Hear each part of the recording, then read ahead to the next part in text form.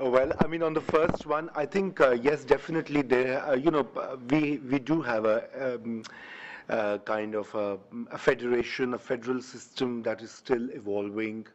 It has been under, in great trouble. The highest, the sort of worst part was 1971 when the majority of Pakistani population, the Bengalis, left us and became Bangladesh. And there is a problem in Baloch. They have genuine grievances, but it's a very complex. And there's also the rise of Islamic extremism in that province. So it just makes it very complicated. But I think the issue is that that those issues in Sindh and Baloch require a more workable, more equitable federation. And that's a political process which Pakistan's political parties are trying to sort of get there. But on this issue of the religious growing intolerance, on the influence and impact of Islamic extremism, is something that now requires a mega kind of a societal, systematic operation and changing of narratives, changing the direction of the country. And that is, a task that has been delayed. Somebody asked that whether there was political will. I think there is political will. I mean, the majority of Pakistanis do not approve of, the brutal violence and the brutalities. But I think at the same time, what has happened is that many of them, especially the youth, have been kind of indoctrinated to accept it as kind of, not fully kosher, but kind of, well, shit happens. Sorry for the bad language. So this is the worrying part. And that has to be changed. Violence and, human indignity, denial of human rights, denial of citizenship has to be an unacceptable act in any society. And this is also very important for Pakistan's future democratic path, since we are at NED. So because if you have societal instability growing, if the minorities and full rights are not equally applied and granted by the state and constitution, then the democratic process is going to be flawed and going to be discredited in the long term. And so, for the political elites, they really have to rethink their strategy. On pressurizing Pakistan, I mean, really, I can't really say much. I mean, I have to go back one of the days, okay? This is live webcast. So I think that I do agree that not enough engagement takes place. There's a lot of pressure, from short-term things, Haqqani network, this network, that militant, that leader, OBL, blah, blah. But I think a more meaningful engagement, there's still room for that. I do not think that by penalizing or sort of designing punitive measures against the country, you can get results, because that's not going to happen. It's a real world. About the floods, I just want to correct that. I think your perception needs a little revision, because a lot of aid did go to the flood affectees. And, given the scale of those floods, where almost 1/4 or 1/5 of Pakistan's land mass was underwater, it was a remarkable feat to restore and rehabilitate livelihoods. But yes, the U.S. aid predominantly has gone to the military. I mean, those are facts. And I think that is for the U.S. Congress and U.S. authorities to review and see. Pakistan's land mass was underwater. It was a remarkable feat to restore and rehabilitate livelihoods. But yes, the U.S. aid predominantly has gone to the military. I mean, those are facts. And I think that is for the U.S. Congress and U.S. authorities to review and see. As far as to suggest. Well, just to go back to the point I made about this designating of Pakistan as a CPC is one way that we think it would help refocus and elevate this issue in the bilateral conversation. It's not a punitive act, but it's one that's required by Congress, and the longer that it goes unmade, then we think it puts the United States in a hypocritical position. Is there a movement to do that within the Congress? There has been. It's usually tied to the release of the State Department's Religious Freedom Report. So that came out in September, I believe, and they made some CPC decisions. Pakistan did not make the list. So it's a conversation that we've had about how to encourage the State Department to make that decision. But there's some other easier steps too, like this commitment to interfaith harmony. We've suggested that the State Department make this part of the strategic dialogue. Why not have a strategic dialogue, with all these other baskets on economics and security and energy and on interfaith harmony? Pakistan is unique in that it had a federal cabinet position. Now it's a state minister position on this. This is a way to extend a hand to say, Pakistan, you're doing something that we appreciate. How can we build it up? I'm reminded when the new Minister for Religious Affairs, which now houses the interfaith work, his first trip abroad was to Saudi Arabia. And he, I can't remember if he met with, it was a Saudi government official or the Imam of Mecca, but he asked for Saudi government assistance to do interfaith harmony work. I think that's something, if the Pakistanis were to ask the United States, I would hope we would leap at that chance. We have so much to bring to that, and we could be such a natural partner with the Pakistanis on that in a constructive way. So, we're saying a mix of things, some good old-fashioned pressure, but also bolstering those people who want to do the right thing.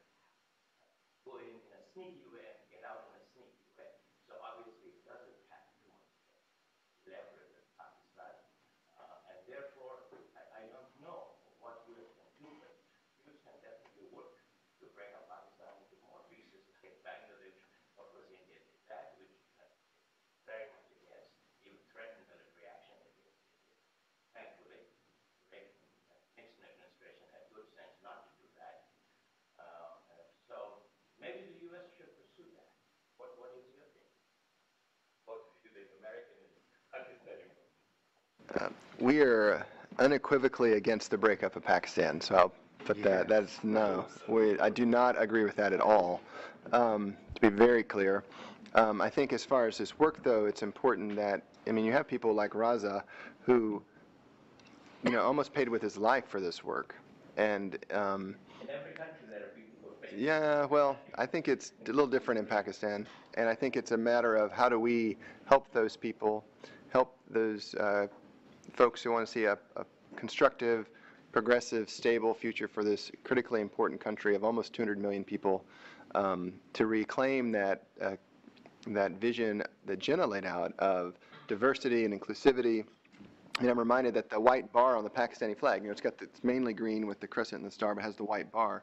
The white bar was placed there to represent religious minorities. So, like, the very founding of the country has that integrated into its DNA. I'm afraid that DNA is being pushed out because of these other forces we've talked about. But I think we can't, I've been criticized because of my writings of being anti-Pakistan. And I've said, if I was anti-Pakistan, I wouldn't do anything. I would just let these forces continue to play out. I'm pro-Pakistan. I want to see a strong, stable Pakistan that can respect the rights of all its citizens. Yeah, if I can just add to that, I think all of us up here are pretty much against the break of Pakistan. In fact, we want to see Pakistan succeed, and raising these issues is not to criticize, Pakistan as a country or anything like that, but just to ask for basic protections for its citizens, and ultimately these are questions and these are problems that the Pakistanis themselves have to deal with and settle, and we can provide whatever support. We have limited leverage. And, as our friend from the embassy stated, there are a lot of people in Pakistan that are working on these issues. Civil society is very active, politicians as well. But there's this issue of impunity, and we saw assassinations of politicians, Salman Taseer, of Shahbaz Bhatti, and journalists who speak out, like our friend Raza Rumi, are attacked, and lawyers defending blasphemy cases. Rashid Rehman, who's someone we had worked with, just gunned down with impunity. So there's a chilling effect on society, I guess the big question for me is, like, how can we raise these issues? How can we strengthen those voices in Pakistan?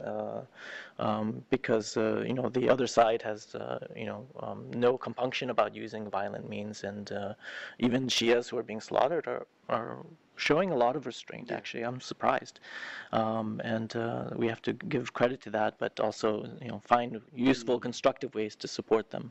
So I just a quick addition to, thank you for obviously, I think that first of all, this getting into why Pakistan was created, this is a bit debate, been there, done that. It's been just, and Indians love to raise it because there is a whole perception of Pakistan being this quote unquote artificial country and leaving India. But those events of 1940s were very problematic. Muslims did feel under the leadership of Mr. Jinnah that not just their religious but also their economic and political rights would not get the due share if there were no mutually agreed constitutional arrangements, and that process of negotiation and bargaining actually collapsed in the late 1940s, and hence partition took place. I mean, Mr. Jinnah had agreed to, for the record, on the cabinet mission plan in 1946, which actually did not want partition of India but wanted more provincial autonomy, and by the Indian Congress actually rejected that cabinet mission plan by the British. So partition became a kind of it was both an accident, kind of of history, both and inevitable, but also largely, it does represent the aspirations of a large number of people who wanted more guarantees and freedoms. So, I think I think this whole idea of Pakistan being this artificial, it's a country of 200 million people. So please do think about us, when you say it should break up, it should go through more turbulence and all of that, and it's a country which is struggling. I think a lot of countries in the world, Pakistan is a young country, are going through this phase. I mean, by highlighting all these issues, I'm not saying that Pakistan is like a kind of a figment from a horror film. But no, but actually, it has to be restructured, it has to be improved, it has to be better, mediated for its young future, because the majority of Pakistanis are young people now.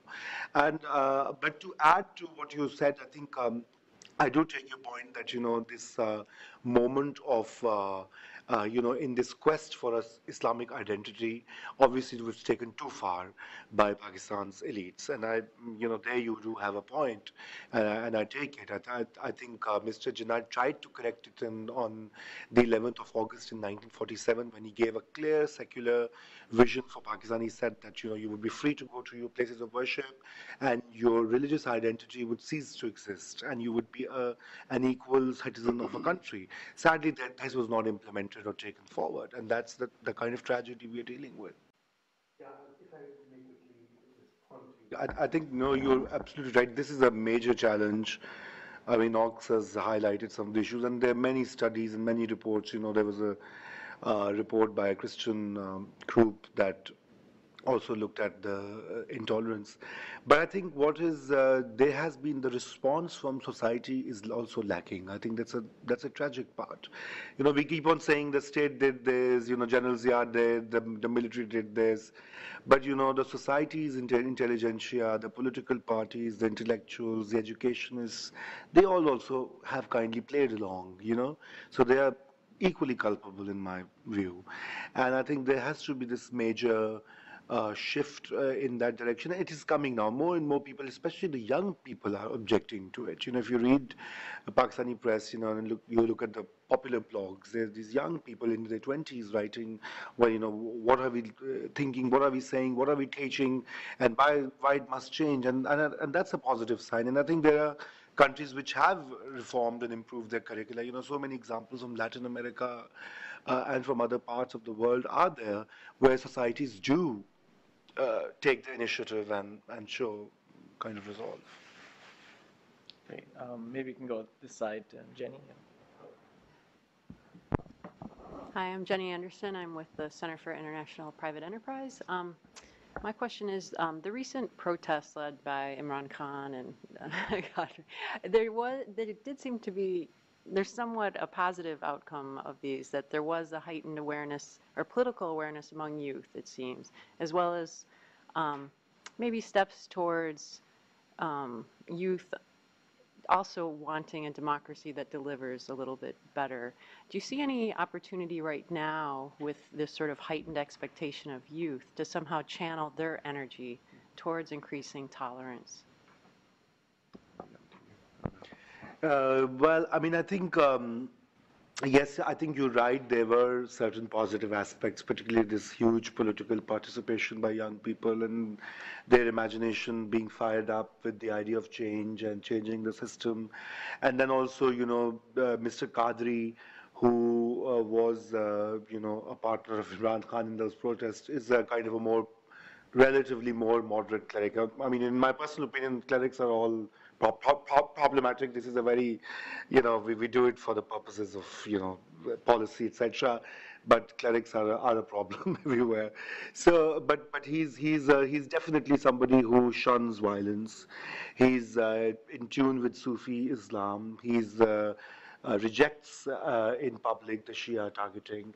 So he's a kind of a good role model. And I think the allegations that Pakistan Army was supporting these two, well, if it was, I'm very happy because they were for a change supporting not a Salafi or a Wahhabi, but a more moderate cleric. So all welcome there. But I think. That change, sadly, the opportunity is mixed because Mr. Imran Khan, who runs the Khyber Pakhtunkhwa province, which I mentioned earlier, in that province, the textbooks are being revised again to insert some of the stuff that was deleted by the earlier more secular government. But I think over time, and that is one of Pakistan's greatest asset and greatest hope for change, is that the median age in Pakistan now is about 22, 23 years old. It's a totally young country. It's a new country. There's lots of energy, there's lots of unrest, and what you see in Pakistan is also that pulsating kind of desire to do away with the old structures. And I hope that in this quest for change, in this quest for transformation, some of these more radical and worrying aspects will also be undone. Yeah, I mean, in a way, I'm glad you brought this issue. I mean, I've been to the Chittagong Hills, by the way, and I know the tension and all of that. But I think, while we were discussing Pakistan, it is also important to note and highlight that there is a minorities problem across South Asia as a region. It is not just Pakistan. Perhaps Pakistan is a more highlighted, more kind of severe version with all the legal systems in operation. But whatever is happening in India, in Nepal, in Bangladesh, even in Bhutan, is quite shocking. So I mean, this merits a separate discussion. But I do would like to raise this that I think the problem has been that a lot of these new states, new nationalisms, have not been able to define the idea of citizenship and the idea of how, like the people in the hill tracts in your country also have similar demands. They also complain of exclusion, of marginalization, etc. And it is at the end of the day, it has to do with the idea of citizenship, how it's imagined, how it's distributed, how it's negotiated, and how the state actually enables full rights of any individual. And that's where these countries are still battling. Even in India, you see, very common occurrences, whether it's the Christians or the Muslims or even the low caste Hindus. And similarly, in Bangladesh, you hear of many incidents now. They are growing, so there's a regional dimension to it. Yeah, I mean, I think you're right. I mean, I'm not trying to whitewash or present an overly optimistic picture, but I think the reality is that, as I mentioned earlier, in a country of 180 to 200 million people, it is so difficult to generalize that the public is either silent or complicit, because there are, I mean, if you look at social media, which is more, digital media, and we were talking about it, Wilson, before this event. I mean, that's a kind of platform which is now being used by the younger people in Pakistan, and there are nearly 30 million internet users. And if you look at the reactions and if you look at the condemnation widespread, it does give you hope. It does show you that there are lot of people out there who may be afraid, who may not be empowered enough, but they do feel that this has to end. As regards the politicians, yes, they're afraid. I mean, clearly, after Taseer's killing, Mr. Shahbaz Bhatti being gunned down for wanting to amend the blasphemy law, there is a lot of fear, and the politicians have misused Islam to gain political power. That's also a reality of Pakistan. But at the same time, there is now a realization, if this genie out of the bottle is not handled, then it's going to consume all the ruling elites as well, as events elsewhere have shown. Have they done anything to Salman Taseer's murder? He has been punished, and he has been sentenced to death, but he's gone into appeal at the High Court. So, but he's waiting in the jail. Or at least except- done. Yeah,